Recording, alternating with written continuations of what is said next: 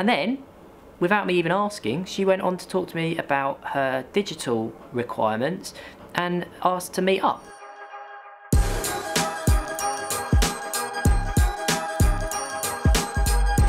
Hey guys, and welcome back to another business vlog. My name is Alistair. For the last 17 years I've been running my own business straight out of university. This is my YouTube channel and it's for sharing tips, thoughts, musings, advice, general business stuff with you guys. So today I just wanted to share a very quick LinkedIn tip with you. I've mentioned before that I get probably more inquiries or business through LinkedIn than almost any other social network, probably every social network in fact.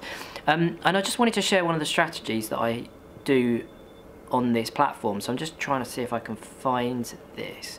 I want to try and do this without giving away the name of the person that this has come from. So every time I receive a connection from somebody, I have a look at their profile, see who they are.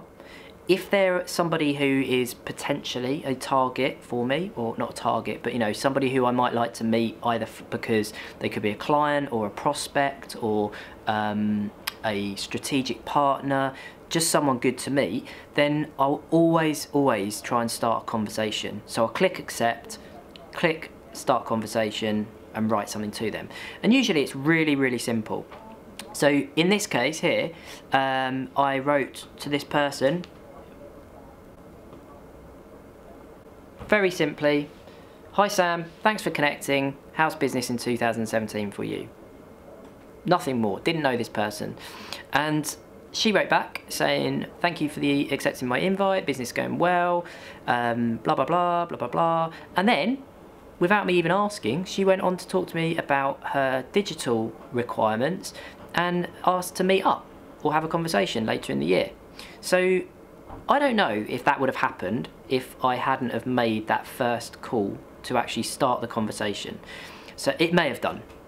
But I've been doing this for a good few years now, and I can't tell you the number of times that just simply sending one little message has resulted in me getting into conversations that have turned into opportunities, that have turned into business.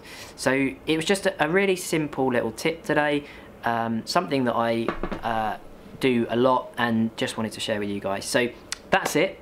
It's Friday. I hope you've had a great week and are going to have an even better weekend. And I will see you on Monday. So until then, I'll see you next time.